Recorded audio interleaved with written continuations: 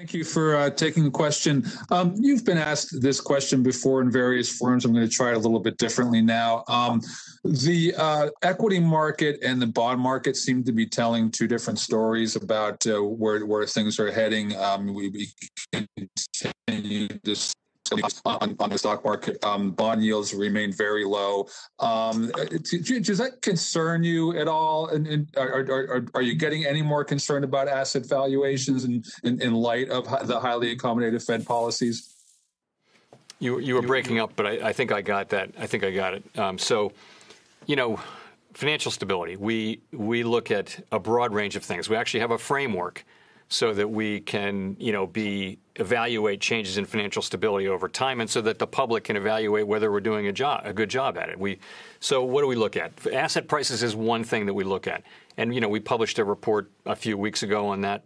Maybe it was a month or so ago. Anyway, and I think you'll find a mixed bag there. It depends with equities. It depends on whether you're looking at PEs or whether you're looking at the premium over the risk-free return.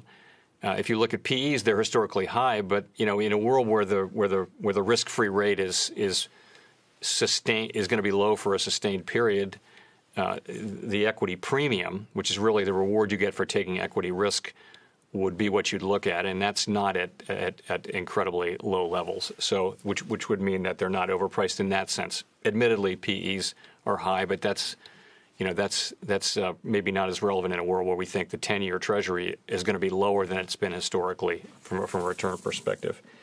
We look at we also look at borrowing leverage of financial institutions. We spent 10 years, and the banks spent 10 years building up their capital.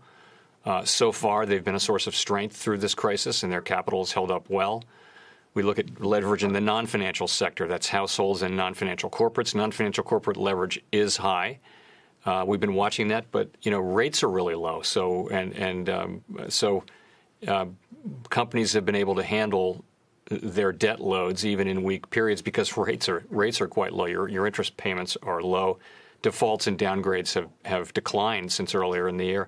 Households came into this very strong, and there certainly has been a hit there for people who are unemployed. But with the CARES Act, Congress replaced a lot of lost income. It's very important that the economy gets strong again. I mean, the ultimate thing to support financial stability is a strong economy.